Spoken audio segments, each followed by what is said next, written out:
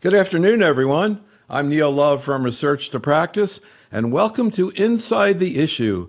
As today we talk about the management of metastatic urothelial bladder cancer. We have a great faculty today, Dr. Terence Friedlander from the Helen Dillard Family Comprehensive Cancer Center at the University of California, San Francisco, and Dr. Petros Grivas from the University of Washington Fred Hutchinson Cancer Center in Seattle. We also have some other investigators who are participating in this program who completed a survey that we're going to show you during this webinar, and we thank them very much for their participation. As always, if you have any questions or cases you'd like to run by us, just type them into the chat room, and we'll talk about as many of these as we have time.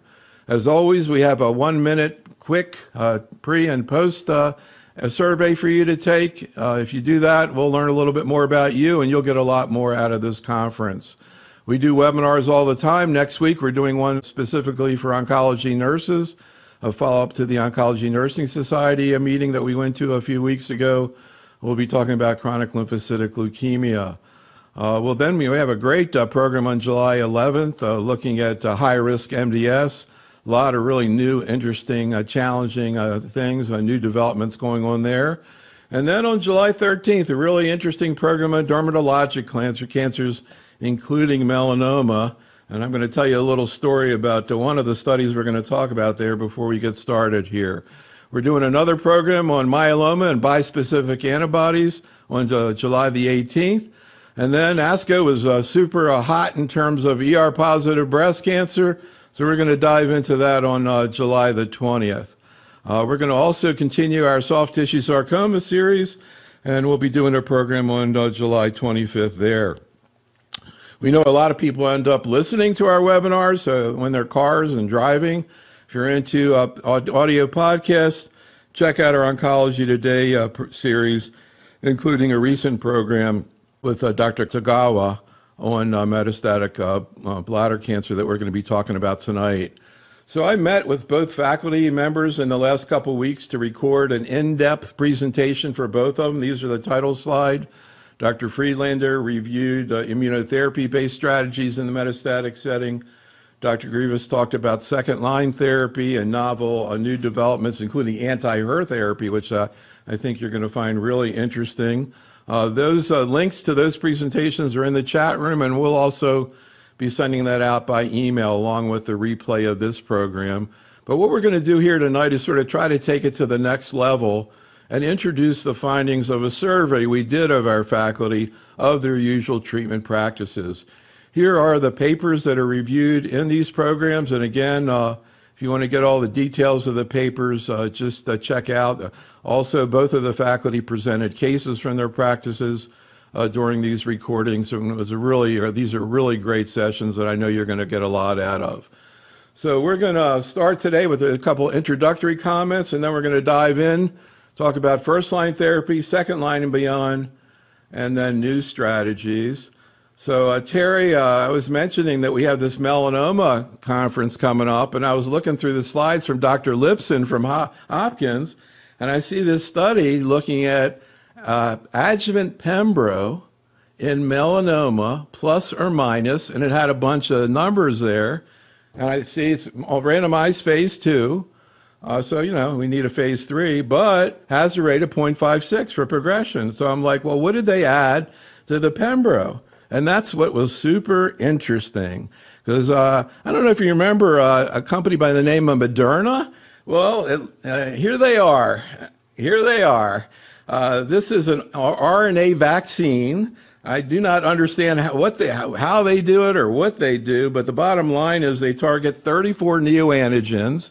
It's individualized to the patient, and it's, quote, an RNA vaccine, although it seems very different than a lot of vaccines we've heard about.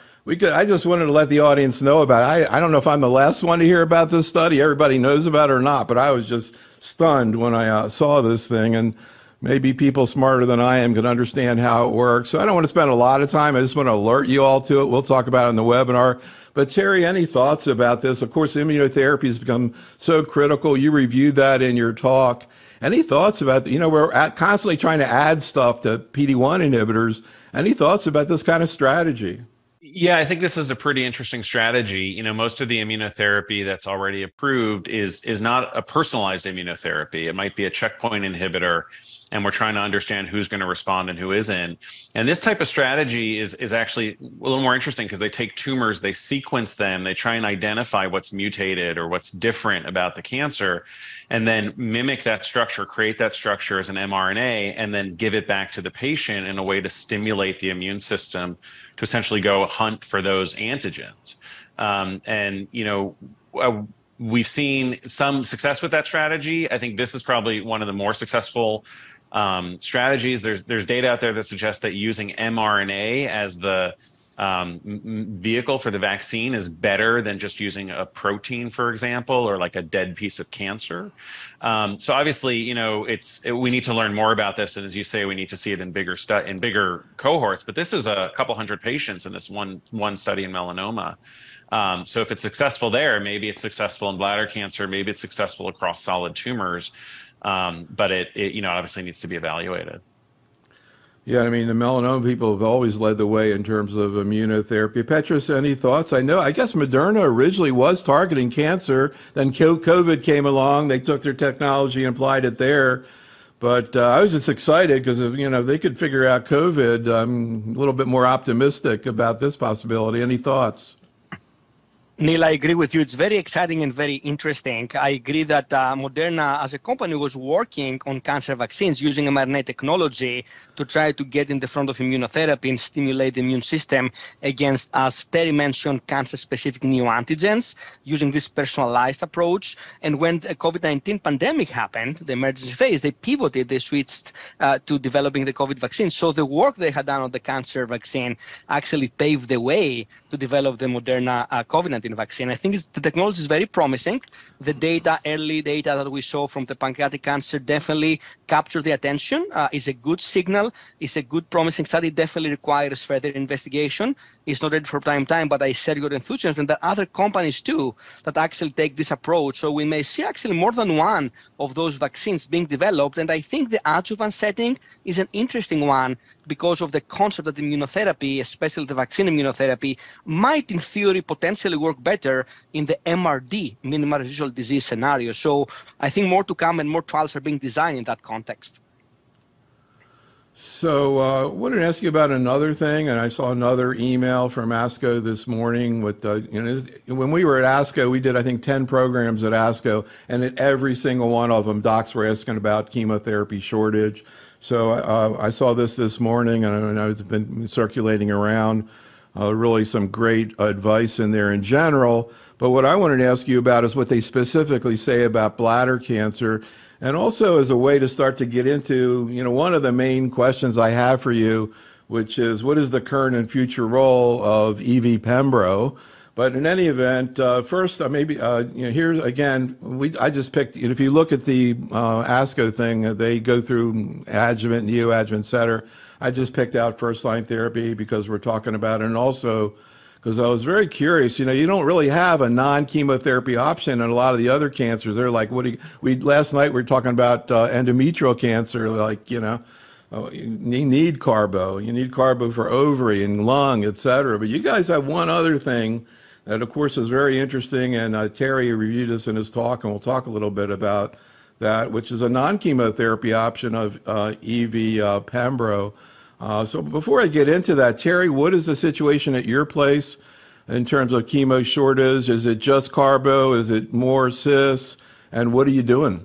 Yeah, so here at UCSF, we have shortages, unfortunately, of both, and it's a major problem, not just in bladder cancer, but just across oncology, because platinum I think of as the sort of the mainstay of how we treat people with chemo. It varies. Like initially, we had a cisplatin shortage, and then actually there was enough cisplatin, but then we had a carboplatin shortage, and now they're both in somewhat short supply. So we have committee that adjudicates who should be getting this if we run into really short supplies. But it's a big problem. And as you said, fortunately in bladder cancer, we have this new regimen, this enfortumab vedotin and pembrolizumab, which doesn't involve any platinum and looks pretty good. And we'll talk about that more in a little bit. So that's potentially helpful, for some of our patients, but it's really unfortunate. It's really dire in many respects. because, patients who need this, for example, germ cell tumor patients, there's no substitute for platinum, and actually for cisplatin, they really need that. So we need to fix this problem. I know there's a lot of attention being paid to it at the levels of government, et cetera, but it's really a challenge. Any comments? What's going on at the Hutch there in terms of chemo? And what about all the people? Are the people sending you patients who they can't give chemo to, for example? Neil, great question. Thank you for raising this issue. It's a national emergency and crisis for sure, as Terry and you mentioned. And we appreciate the ASCO guidelines as a guide to help us, and community practice, academic practice to deal with this issue. And of course, the advocacy they do, in the policy level, how we can deal with the manufacturing challenges and the business problems. We have drug shortages across the country. And here at the Hutch, so far, we're doing okay in terms of having adequate amounts of those drugs. However, we're trying to be as proactive as possible, because if we don't get enough vials down the road, we may get an acute crisis. So proactively, we have an algorithm how we would prioritize if the problem really comes in our front phase. Patients with curative intent setting, of course, versus palliative intent, we may prioritize the former. We talk about patients where they started treatment versus those who may start in the future, about different disease types who may need it more and they may have less alternatives, talk about clinical trials and how we deal with those situations as well. And as you mentioned, there is a significant amount of patients who may be referred to us from the community centers because they do not have access to carboplatin. This creates a significant challenge, because obviously we want to help every single patient in an equitable manner across the board, but it gets very challenging, as you can imagine, when we have a certain amount of cisplatin and carboplatin, how we prioritize those patients. So it's a case-by-case scenario and discussion with the community oncologist to help as many patients as we can. So yeah, very difficult, and it must be very, very difficult to discuss this with patients, particularly when you're kind of almost in a rationing situation. There's a big article in the New York Times about this, I think it was in the last couple of days as well. But it also made me think a little bit about another question I'm just going to pop out there to you when I sort of saw this thing and I looked at it, Terry, because I've kind of been thinking, and we're going to get into the data and all, and we're going to show the survey, but I just want to pick your brain about one other thing that sort of crossed my mind, which is I've been sort of focused on EV Pembro in terms of older patients, platinum ineligible, but like, what about for this, younger, no comorbidities, cisplatin eligible? Terry, I know there's a phase 3 trial comparing chemo avelumab maintenance to EV Pembro. What that study is going to show, it's maybe a little bit tricky. But theoretically, do you think right now EV Pembro is a reasonable alternative if you could present it to a healthy patient who's cis eligible? Yeah, I think it's a great question. The data that's been generated with EV Pembro has all, like 100% of it has been in the cisplatin ineligible population. So we know that EV Pembro seems to work pretty well in that group. Response rates are almost 70%. Long-term outcomes are good. People are living, 2 or 3 times as long as they did five or 10 years ago, when they just had carboplatin available. So we don't have a lot of data in the cisplatin eligible population. And I think, I don't think anyone really knows how it's going to fare in the phase 3 trial. Will EV Pembro look better than cisplatin and gemcitabine and avelumab? Will it look the same? May it be a little worse? So I think the regimen's now approved in the cisplatin ineligible population. I think if there were a cisplatin shortage, I might jump to using EV Pembro. I think I'm a little uncomfortable with saying that providers should just be giving EV Pembro to the cisplatin eligible patients, just because there's really not a huge amount of data. I think if there was some real contraindication to giving cisplatin, then yes, for sure.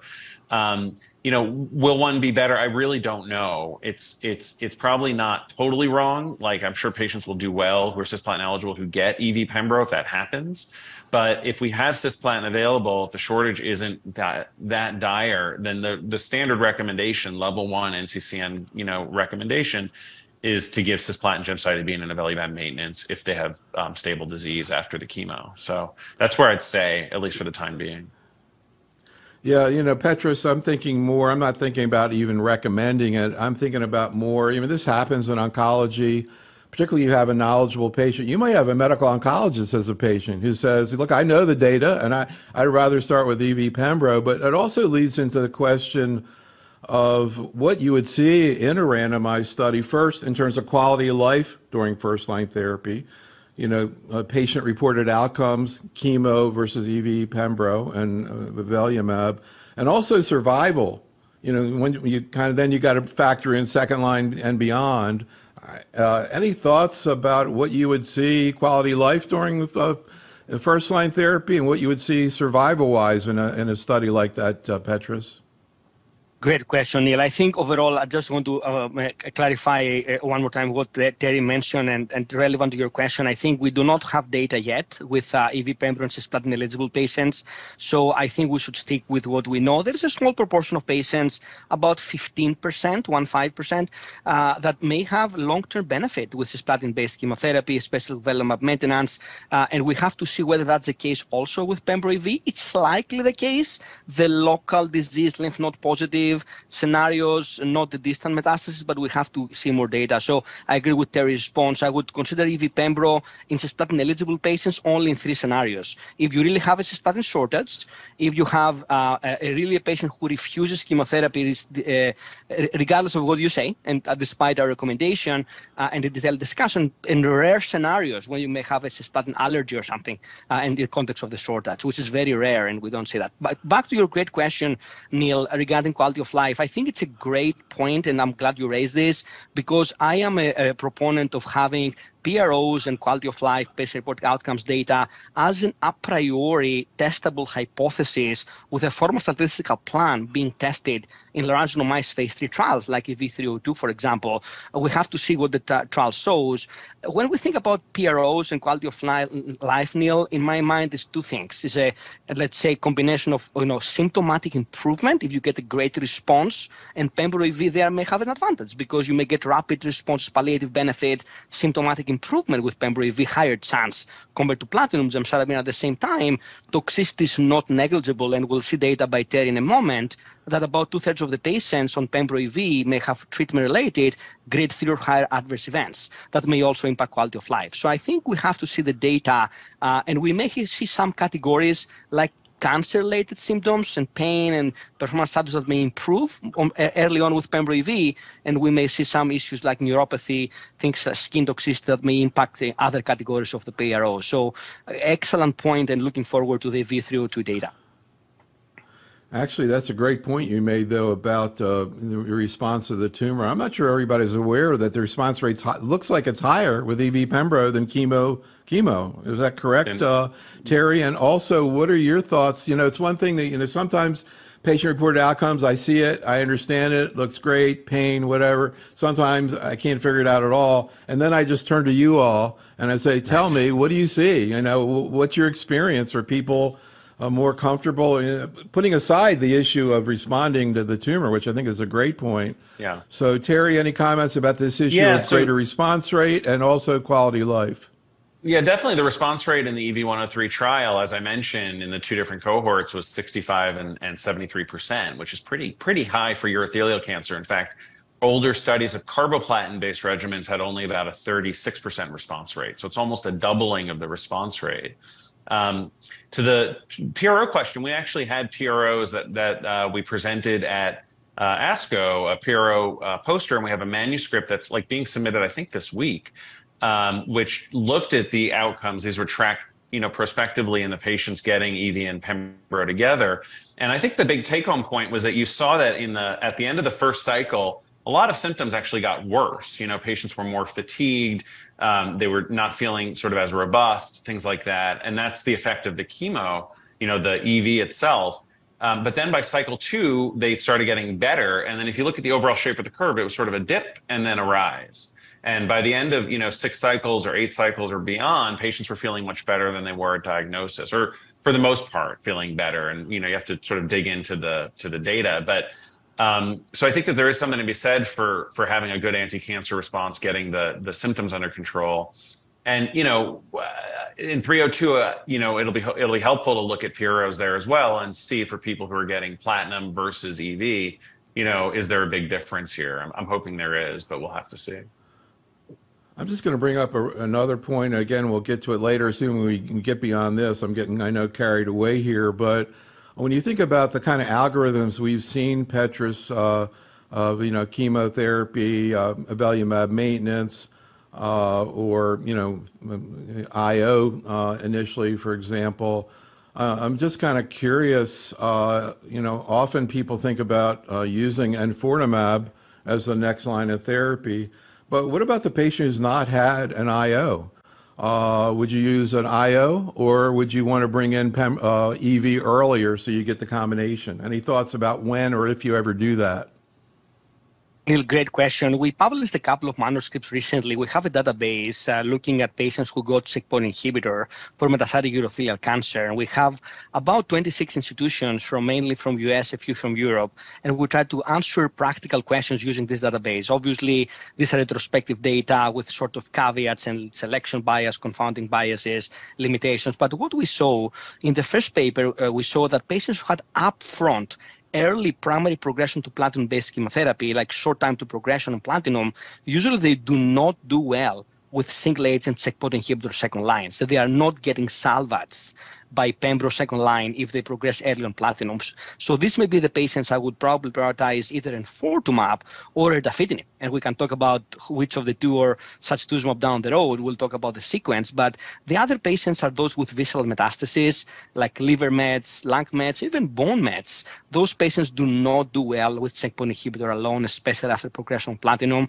So I have actually changed my practice, Neil, over the time, and I tend to use it in enfortumab or erdafitinib in select patients based on the biomarker or a clinical trial, of course, in patients with progression of platinum. So I actually, in those patients I just discussed, visceral metastasis, early progression of platinum, I'm using checkpoint inhibition later on, and I prioritize enfortumab or sacituzumab or erdafitinib before checkpoint inhibitor in those patients. The big question is, do you use EV pembro combination in patients with platinum up from platinum refractory disease who never get maintenance avelumab? And I think it's a reasonable approach. The data we have seen from EV-103 that Terry will show, it's only in the frontline setting. Interestingly enough, the FDA gave accelerated approval of pembro EV in cisplatin ineligible patients, but did not specify the line of therapy. So if I have a patient with really explosive disease with liver mets in the front of platinum-based chemo, and I'm really worried about I have one shot on goal, in that patient I may consider extrapolating from the EV-103 data and potentially giving EV pembro second line in those platinum refractory patients. So as you can see, we're really oriented, as opposed to your two presentations that just go through voluminous data, where I'm oriented tonight about what you do in practice. Here's where we're going to head over the next few minutes, particularly to go through the survey. Just to remind you, too, that our primary target audience is a general medical oncologist in a community-based setting, same people taking care of CLL, myeloma, you name it. I was just flashing on I was doing a session with a general medical oncologist. I do this where they present all these different cases, and then we plug them into various series, and we were talking about bladder cancer, and I said, you have any questions you'd like to hear faculty discuss? She goes, well, yeah, I'd like to hear about enfortumab vedotin, what the response rate is, tolerability, et cetera. I say, okay, anything else? Well, I'd like to hear about sacituzumab in bladder cancer. I've used it in breast, but I've never used it in my bladder. Curious about that. Anything else? Well, what about erdafitinib? What kind of, she asked me about that. And then I just thought about it for a second. I said, have you used any of those drugs? No. So this happens all the time. The general medical oncologists are using a drug for the first time. They're not going to use it again for a year, but they got to know what to do. And that's why we're focused on what you're doing in your practice and what really happens. I don't know if you want to comment on this, Terry. This is a slide you showed at the beginning of your talk. But, so many slides. We saw the same thing last night with endometrial cancer. So many slides about nothing happening for 20 years. And then all of a sudden, last night we were talking about explosion. Right. Yeah. So, last night we were talking about, incidentally, that finally 2 phase 3 trials, both positive, IO plus chemo, first-line therapy of endometrial. Just came out 3 weeks ago. Fantastic. And again, everything stacked to the right in endometrial as well, antibody drug conjugates, et cetera. So, Terry, can you you go through this in detail, but maybe just sort of highlight your vision of sort of the algorithm you have. So many of these people are older and platinum ineligible. When you first hear that you're going to see a patient with metastatic urothelial bladder cancer, what are some of the things you're thinking about? Yeah, I mean, the first thing I think about if we're talking about systemic therapy is, are they fit to get platinum? Are they fit to get any platinum or cisplatin? And that's where the first, choice here.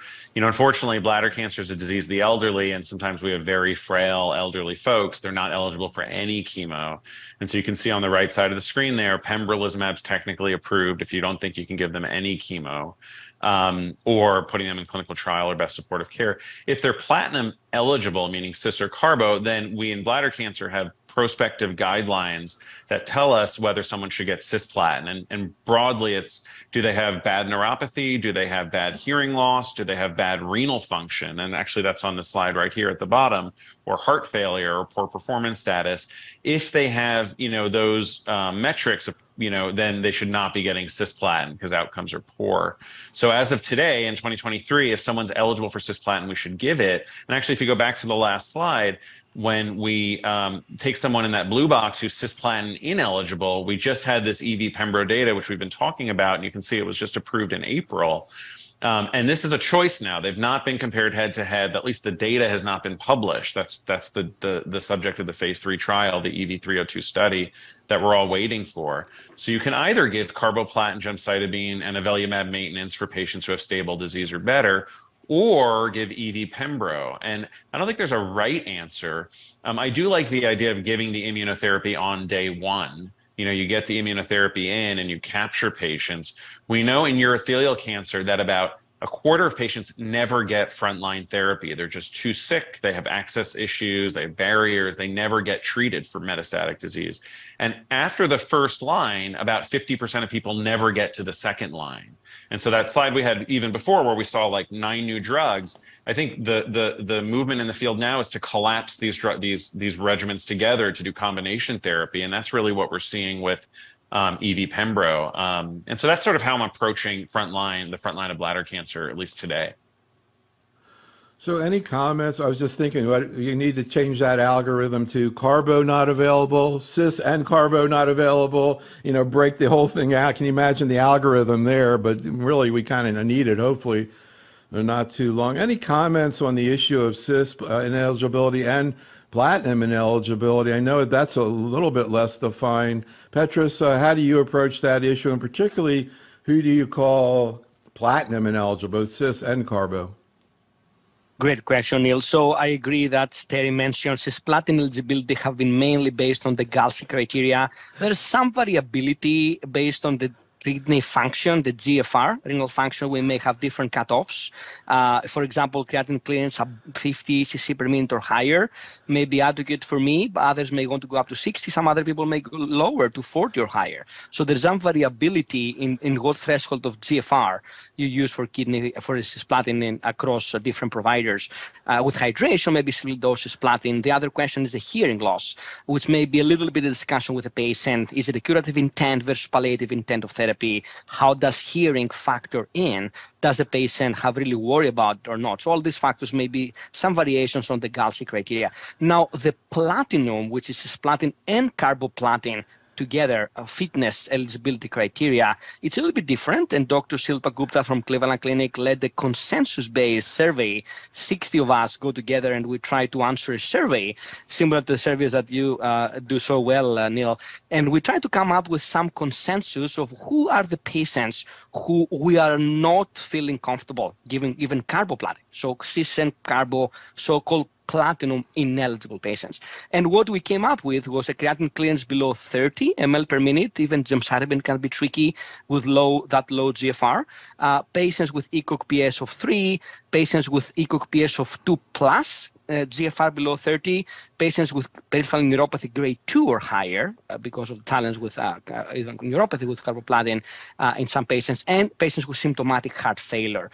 And those factors, if you add them together, it's probably between 10, maybe 15% of patients in my practice meet those criteria that are not platinum fit and may end up getting pembrolizumab alone in my practice. If I have a clinical trial, that would be a great option. It's a hard population to accrue. The big question, of course, is would we envision any patient who meet this criteria that someone would give Pembro EV, maybe dose adjusted versus Pembro alone? And I think that's an unanswered question and depends on the degree of comfort of the providers and the patient's preference. So if you want to hear something kind of humorous, the oncologist that I was just talking about is in the chat room tonight, and she just sent me a smiley face. So thanks a lot. Anyhow, all right, let's talk a little bit about EV, and particularly EV Pembro. Anything you want to say, Terry? You know, when you said, you know, chemo side effects, I guess it's a reminder. You know, I think of antibody drug conjugates, you know, as targeted therapy, but more and more, I think, particularly with TDXD, for an example, and HER2 positive, we see a lot of chemo side effects. So yeah. I guess it is important to remember that we are delivering chemotherapy. But let's talk a little bit about the EV Pembro data.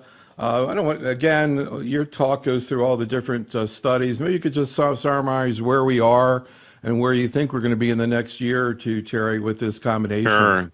Sure. Just to your point about EV as a chemo versus targeted therapy, I call it chemotherapy. I'm very upfront about that because I think it's better that patients are expecting side effects, even though it's exciting and it's new and it, you know, maybe it's better. We'll see. I think it's just setting the table and calling it chemotherapy is helpful in many respects. So the EV-103 study, you know, was designed because there was some evidence that when you give EV, at least to cells in a culture, there's actually immunogenic cell death. Immune cells infiltrate the tumor, and you know, then sort of EV somehow drives that. And so that was the rationale for combining it with pembrolizumab. And so EV-103, the study you have posted here, was a multi-arm study where there were multiple different cohorts, and the one that's really been most examined is EV and Pembro together. So there was this cohort A that our colleague Dr. Gupta just presented at ASCO as well, and has now been published. And this was the dose finding, you know, initial cohort.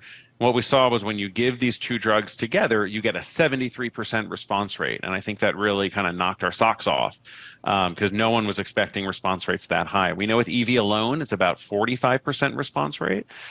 So when you add it with the Pembro, it's certainly additive in terms of the benefit. And I think one of the major questions is it synergistic? Is it like 1 + 1 = 3 here? You know, we're getting more benefit by giving them concurrently than we would if we just gave them in sequence. The other important thing here is that we saw 15% complete response rate. We saw less than 10% of patients had primary resistance or progressive disease there, or just about 10%. And then in terms of the longer term effects, we saw the median OS of over 2 years. And I mentioned this earlier, there was a phase 3 trial of carboplatin and gemcitabine in basically the same population 10 years ago. Median OS was 9 months. So we're seeing a tripling, at least in a small cohort here, of the median OS with this regimen. And it just shows you how powerful, you know, some of these new therapies really are. And because of that, cohort A, a larger cohort was designed, and we carried out this study. We did a randomized cohort where we looked at EV plus Pembro and compared it to EV alone in the frontline setting in this same patient population. The EV alone was to get a sense of what the toxicity profile of EV by itself is and what this combo toxicity profile is. But otherwise, the regimen was almost identical. We put about 140 patients between the two arms, and as you can see from this waterfall plot, you know, almost every patient had some degree of tumor shrinkage on the initial scans. The median time to response is short. It's like on the order of 2 months. So basically at the first imaging, you generally see a response, and that's really helpful. And then when we looked at the longer term outcomes in terms of survival, they basically mirrored cohort A. So we're actually technically the median survival has not been met after 18 months of follow-up. But, you know, based on what we're seeing, I think it's going to track very closely with what we've seen already with cohort A. So overall, it was really encouraging that the numbers kind of held up in cohort K of this study, and that's really what drove the FDA approval, was seeing, you know, real activity in a decent number of patients. So Petros, I'd like you to take a look at a couple of the questions we asked the faculty. I was going to say there was a consensus about first-line therapy. Then I just noticed that Betsy Plimick says Pembro rather than avelumab, but that's kind of interesting. But I call this generally a consensus, at least in terms of the strategy. Also, that PD-1 is not a factor in making the decision. We also asked about an 80-year-old patient who's not a candidate for cisplatin. But it's interesting. Most people say Pembro EV, but a couple people say in an 80-year-old, they would still try carbo gem followed by avelumab.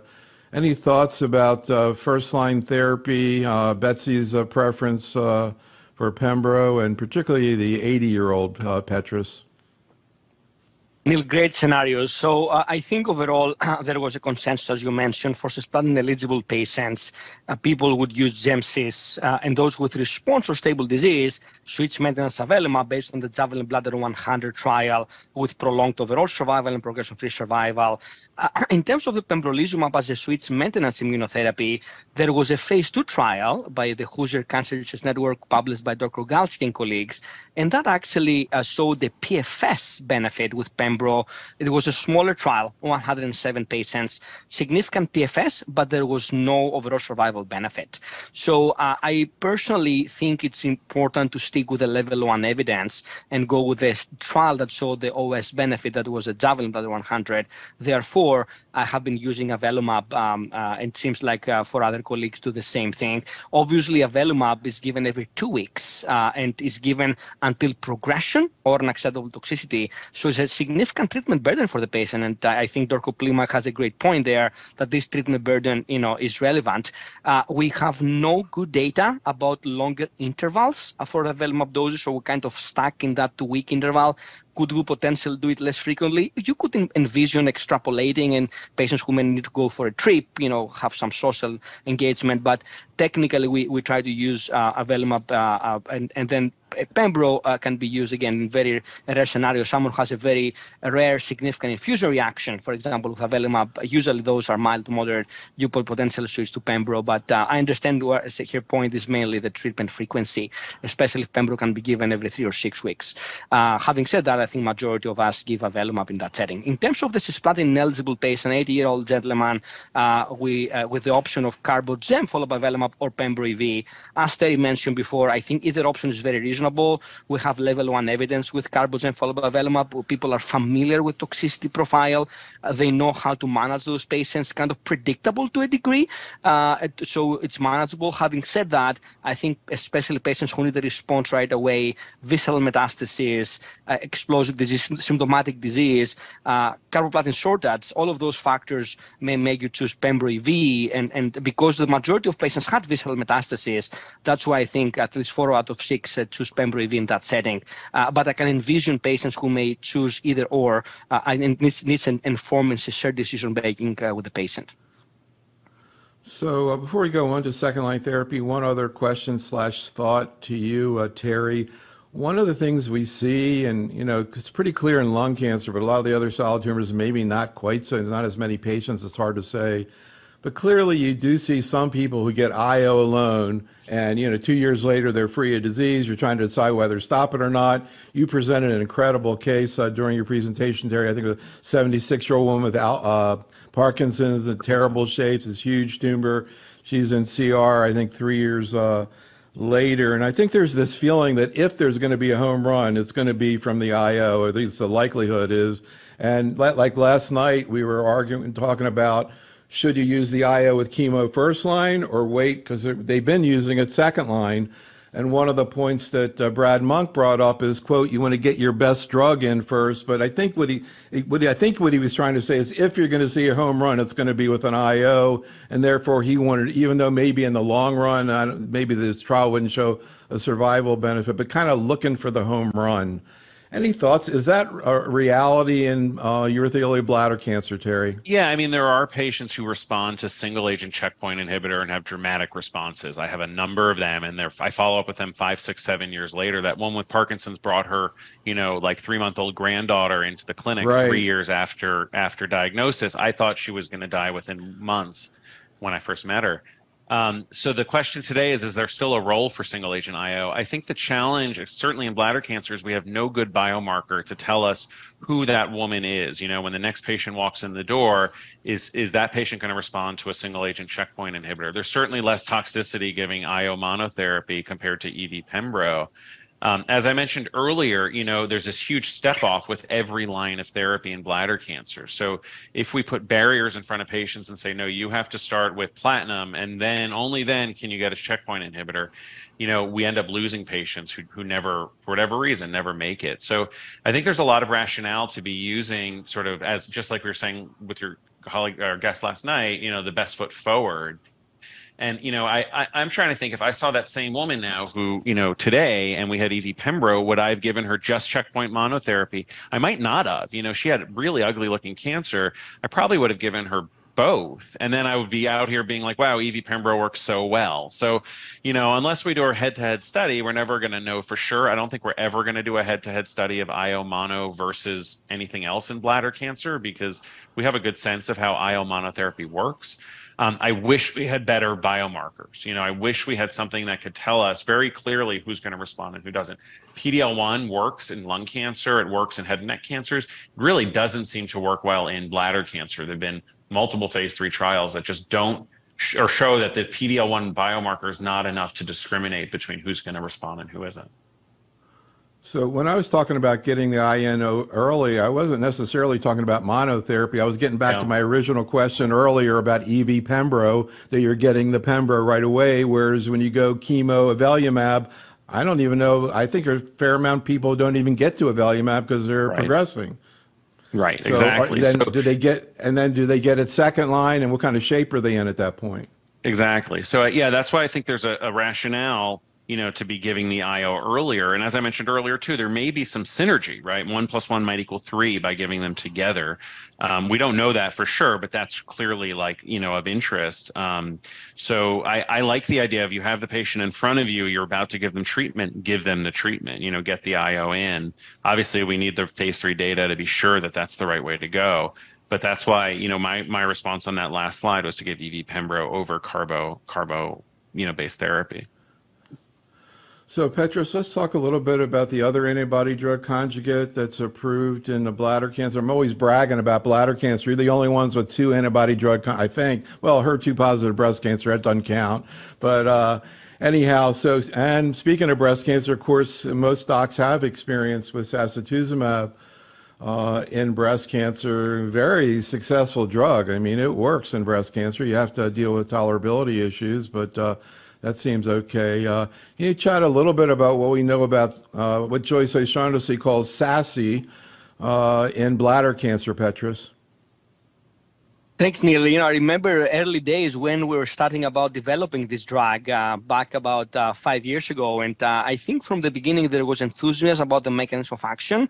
As you saw in this slide, this is an antibody drug conjugate. Is different than enfortumab in many ways. Number one, different target. This is TROP2 versus Nectin-4. It's a different linker that can be hydrolyzed, and this can release the payload, even the tissue microenvironment. And people are wondering whether this may or not have to do with the efficacy of the drug, bystander effect, hard to tell. The payload is a SN38 and very active metabolite of irinotecan, so a topoisomerase 1 inhibitor.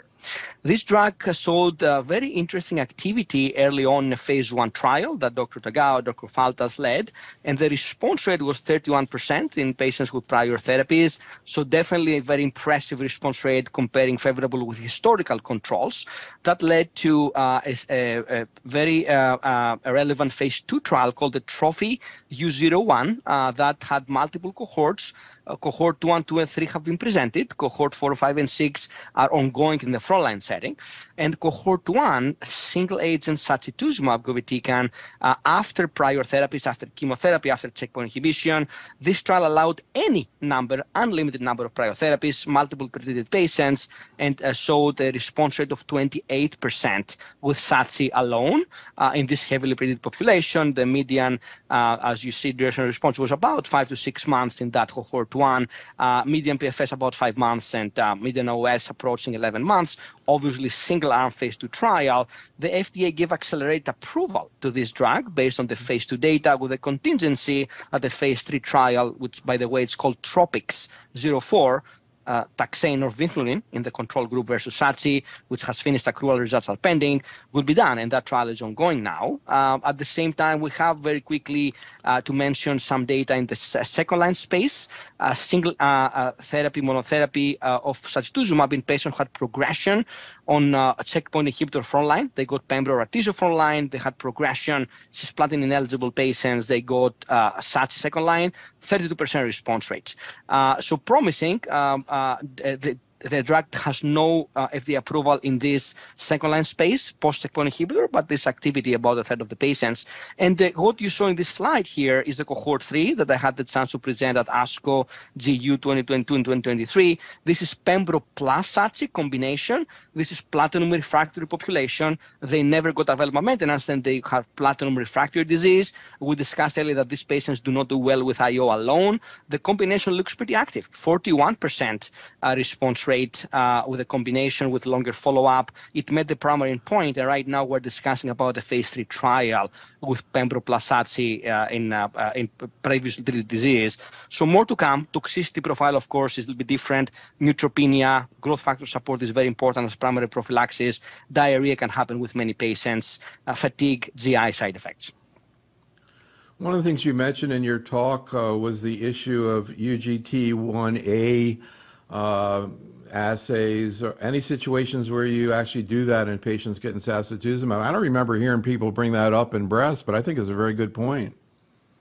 It's a great question, Neil. So we showed some data at ASCO. Johan Loriot showed the data just a month ago. And we will look at the treatment-related adverse events in patients with a wild status of the UGT1A1 or heterozygous or homozygous status for the allele that may impact the metabolism of SN38, the metabolite of irinotecan. And if you have the homozygous allele that is involved in less metabolism, you may have more drug floating around, less breakdown of the drug, and in theory, more toxicity. We saw some numerical differences. Those patients with the homozygous allele that is impacting the function of UGT1, they have higher risk of adjustment of the dose of SACI, dose reductions or dose holds or discontinuations. However, because of the frequency of the homozygous allele and the totality of the data in urothelial cancer, we do not check UGT1A1. So for the practicing oncologists out there, there is no practical need to test for UGT1A1. However, if you see an out of proportion toxicity, significant neutropenia despite growth factor or dose adjustments or significant diarrhea, I think it's reasonable to send that because it might potentially give you some heads up about toxicity of the drug. As I mentioned before, in my opinion, it's very important to use growth factor GCSF as a primary prophylaxis up front from the beginning, from the first cycle of those for those patients with sacituzumab. So, Terry, I'd like your thoughts on sacituzumab. I showed the graphic that shows investigators generally using enfortumab first. I think that people think there's more data. I'd be curious to know what you think we're going to be doing in the future. Also, quality of life sacituzumab versus enfortumab. We asked here about the faculty's experience with dose reduction with sacituzumab, and you can see it's substantial, but kind of like all over the place. What's your experience with sacituzumab, and do you think ultimately it's going to be sort of lined up with enfortumab, or is enfortumab always going to be before it? Sure, yeah. I mean, it's interesting. They were developed, at least at the beginning, kind of at the same time. There was a development hold on sacituzumab for about a year, and that allowed EV to sort of generate more data. And I think, EV got an approval before SACI did. And so that sort of put EV ahead of sacituzumab in most of the treatment paradigms. When you look at the monotherapy response rate, EV looks a little better, and, it's cross-trial comparison. There's a lot of issues with doing that, but EV was about 45%, sacituzumab was more around 30%. So, is one drug better than the other? We'll probably never see a head-to-head study of these two. In fact, there's a study at Dana-Farber that's combining the two in the same patient. So maybe they'll just be friends and we'll end up giving both. I mean, we'll have to see how that study looks. But so I have a feeling that what we're seeing is we have sort of three pillars now, or maybe four. We have EV, we have Pembro, we have platinum, and now we have sacituzumab. And I think, EV may bubble up to the top if 302 is positive, and people who progress despite EV Pembro then might be good candidates for SACI or for carboplatin or, potentially cisplatin-based therapies in the second line. I think we need to see more data. The data, even though SACI's been around for a long time, approved in breast cancer, New England Journal paper, like we actually have very limited data in bladder. The initial studies that Dr. Grivas was just talking about are, double digits, one or two of them are maybe a little bigger. but we really need to see the TROPiCS-04 study and really see how it performs in the third line setting. And I think that'll inform us as to like really where SASE fits. I give it after progression of EV Pembro and generally after platinum. I actually have a patient who's responding to it. I'm seeing him tomorrow and he's thrilled. So it really does have a role. He actually didn't respond to EV. And so I think trying to understand biomarkers, who's going to respond, who's not, I mean, there's so many questions there. So yeah, and actually interesting question in the chat room from Andrew Petros. He says, I do so much chemoradiation for elderly patients who decline surgery for muscle invasive disease. These patients are clearly high risk for progression. Are there trials evaluating the addition of IO or ADCs or after chemo RT? That's a great question. Thanks to Andrew for asking. So there have been some phase 2 trials data, very promising, evaluating the role of checkpoint inhibitor. For example, pembrolizumab, we saw data of ASCO 2023 a month ago by NYU that showed that gemcitabine plus pembrolizumab plus radiation has a very promising disease control rate for muscle invasive localized disease. However, for now, we're waiting for phase 3 trial data before we use checkpoint inhibitor for chemoradiation in bladder preservation. The one trial that comes to mind is the SWOG NRG 1806 chemo RT plus minus atezo. There's also the Keynote 992 chemo RT plus minus pembro. Both trials of chemo RT plus minus checkpoint inhibitor after maximum TURBT. Until those trials read out, the phase 3 trials, I'm not using checkpoint inhibitor with chemoradiation after TURBT. I'm waiting for the phase 3 trials. There are some other trials that are looking at ADCs, and I think these are promising, but very early in the development. So for now, the role of checkpoint inhibitor or ADCs remains experimental for bladder preservation setting. So Hassan in the chat room wants to hear about erdafitinib. We're about to get into that. Here are a couple more questions from the survey related to sacituzumab. Everybody except Betsy uses preemptive growth factors. Betsy's a little bit of a rebel, I guess. Also, what do you do in a situation where a patient gets neutropenic without fever? Most people would hold the SG and restart at a reduced dose. We also ask, do you use preemptive medication? Terry, you were talking about viewing this as chemotherapy. Same thing with TDXD. You know, they're using preemptive GI meds as well. Many are for diarrhea as well. Terry, can you provide a little bit of an overview of erdafitinib, FGFR mutations, which seem like they're not as common as they were hoped to be, but still a lot of people. I mean, we have all kinds of treatments for very, very rare disease. There are plenty of people with FGFR metastatic bladder cancer. How do you pick this up? What kind of assay do you use, and what's your experience with erdafitinib, Terry? Sure, yeah. So it's exciting that we actually have a targeted therapy that's based on a mutation or molecular finding in the tumor, and that's FGFR3. You know, it's a little more common in upper tract tumors compared to lower tract tumors, but globally it's about 20% of cancers, bladder cancers, that have these mutations, and they really drive the progression of the disease. It's also, by the way, seen in cholangiocarcinoma, where you can see FGFR2 mutations and their FGFR inhibitors approved there as well. So erdafitinib is a pan-FGFR inhibitor. It's one of the first out of the gate. And that was just evaluated. Actually, the data was presented in this phase 3 trial, the Thor study. And you can see the data here, which showed that when you compare it to chemo, there was about an overall survival of about a year.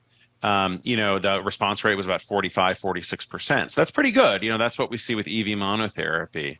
I think what I didn't show on this slide is the toxicity, the side effects. And I think the challenge is FGFR is important in healthy functioning of your body, specifically in phosphate metabolism. So patients have to go on a low phosphate diet when they take erdafitinib, and that can be challenging. There's also hand-foot syndrome. There can be oral ulcers. There can be a lot of other problems, and actually retinopathy, which can be serious. So, you know, when I give this drug, when I find a patient who has this, I tell them I think of it very much like TKIs in kidney cancer. You know, it's oral therapy. I kind of call it oral chemotherapy for the same reasons I call, you know, ADCs chemotherapy, because I really want the patients to understand that this isn't necessarily a walk in the park. And so if I have a patient, I think it's great because it offers another line of treatment. I think some unanswered questions, is there synergy with PD-1? There was actually a study presented looking at that, and it seemed modest, like maybe there's a modest increase in responses when you give it with a PD-1, but, it wasn't dramatic. And then the other question is, if you have a patient who has an FGFR mutation, should you start with erdafitinib? Should you start with EV? Should you start with platinum? And we have registry data. Actually, my colleague here at UCSF, Vadim Koshkin, and others have led this UNITE registry, which is getting real-world evidence from patients who are treated. We saw that EV has about a similar response rate in patients who are FGFR mutated as in patients who aren't. And, so that doesn't say that one drug is better or worse. I think both are options. Erdafitinib has an advantage of being oral, so patients don't have to come in as much, but there is monitoring. You actually have to adjust the dose based on the phosphate levels. So that does take some hand-holding with erdafitinib. And last thing is that there's actually a number of other FGFR inhibitors in development behind erdafitinib that may or may not be approved in bladder in the coming years, hopefully more selective for the FGFR3 and hopefully less toxic. So yeah, a real challenge to use this agent. When we ask people, how do you sequence these three agents post sort of chemo IO approaches, you can see that there's kind of a difference there. A number of people, including Petros, want to start with erdafitinib before either the antibody-drug conjugates. Others will go with the antibody-drug conjugates. Also, and this kind of emphasizes your point about the challenge, it looks like a high fraction of patients, based on the experience of the investigators, do require dose reduction. Any sort of pearls about using erdafitinib in terms of, Dr. Grivas, in terms of the tolerability? What are sort of the main issues clinically that you run into? That's a great point, Neil, because it's a drug that has high activity. It's an active drug. Patients definitely can have benefit. Response rates can be in the order of 40% or so, and a significant proportion of patients have tumor reduction on the scans. At the same time, that activity has to be balanced against the potential side effect profile. So there's a number of logistical points that we need to keep in mind when we prescribe erdafitinib, and we need to think about ophthalmology exams at baseline, and then monthly in the first 4 months, and then every 3 months thereafter, assuming no toxicities that need more frequent ophthalmologic evaluation. And the reason is, as Terry mentioned before, the erdafitinib compound, because of the FGFR targeting, may cause some cornea or retinal toxicity. So a baseline eye exam, a dilated eye exam with cornea retinal evaluation and OCT is necessary to evaluate those patients at baseline, make sure there's no pathology that we need to know about. And about a quarter of the patients may have some side effect from the eye. Usually it's dry eyes, and usually get improved by eye drops, natural tears, sort of speaking. However, it's very important to let the patient know to screen their vision daily. We give them the so-called Amsler grid, AMSLER. It's a grid, vertical and horizontal lines with a black dot in the middle, and they look for, screen themselves for blurry vision. They can put in their fridge every morning somewhere that they can remember to screen for it. The other issue is, of course, the diet, and Terry mentioned that before. In a proportion of patients, hyperphosphatemia can happen because you inhibit the FGFR receptor, so you end up with more reabsorption of phosphorus in the kidney. So at some patients, depending on the phosphorus level, you may end up needing a low phosphorus diet, and depending on the level, if the phosphorus keeps going up despite the diet, you may end up needing phosphate binders with meals to reduce the absorption of the phosphorus in the GI tract. The other thing is very close attention monitoring of the patient. Avoid underreporting of adverse events. Bring them in to examine them because some patients may not report skin toxicities. Hand-foot syndrome can be an issue. Think about TKIs. Nail changes can happen in those patients, stomatitis, mouth sores. So a good physical exam, including all the above, is key, along with a very good education of the patient. The other logistical step, Neil, is about 2 to 3 weeks after you start the treatment. The starting dose is 8 milligrams once a day. This is the starting dose for the indication. You need to, of course, bring the patient in, examine them, ask about any side effects, and check labs because you want to check the phosphorus level. And there is a dose titration.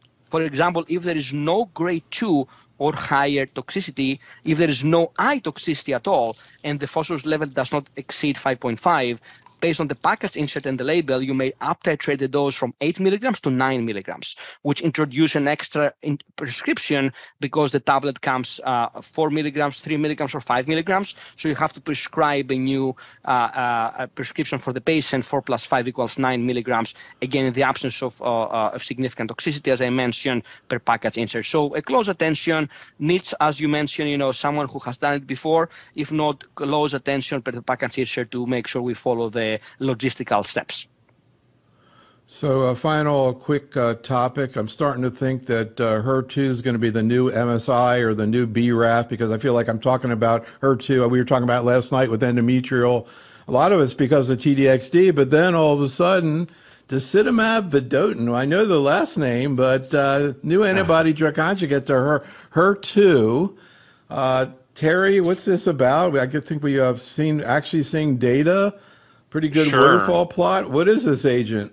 Yeah, so disitamab vedotin, or RC48, it was actually developed in China initially, and it's being developed here now in the U.S. with Seagen. It's basically the same payload, MMAE, that we use for EV. It's a microtubule stabilizer, but conjugated to essentially an anti-HER2 antibody. There have been a number of trials, sort of smaller studies, looking at trastuzumab, looking at TDM1, and looking at TDXD in bladder cancer, and HER2 has always been the sort of the stepchild of bladder cancer. It's about 15 or 20% of bladder tumors are high HER2 expressors, but we've not yet really seen a strong signal by blocking HER2, and you could argue that might be due to some trial design issues. Regardless, in this study, this initial one that you're showing, you can see the waterfall plot looks great. Patients are responding, and even patients with, IHC3 or 2+ were responding. So, there's early data here. This is being rolled out in a phase 2 and now a phase 3 trial here in the US. I think the toxicity profile from what I've seen is similar to what we see with EV. And the question is, how important is targeting HER2? And I guess we'll have to see. So yeah, pretty interesting. Pretty good waterfall plot for HER2 1+.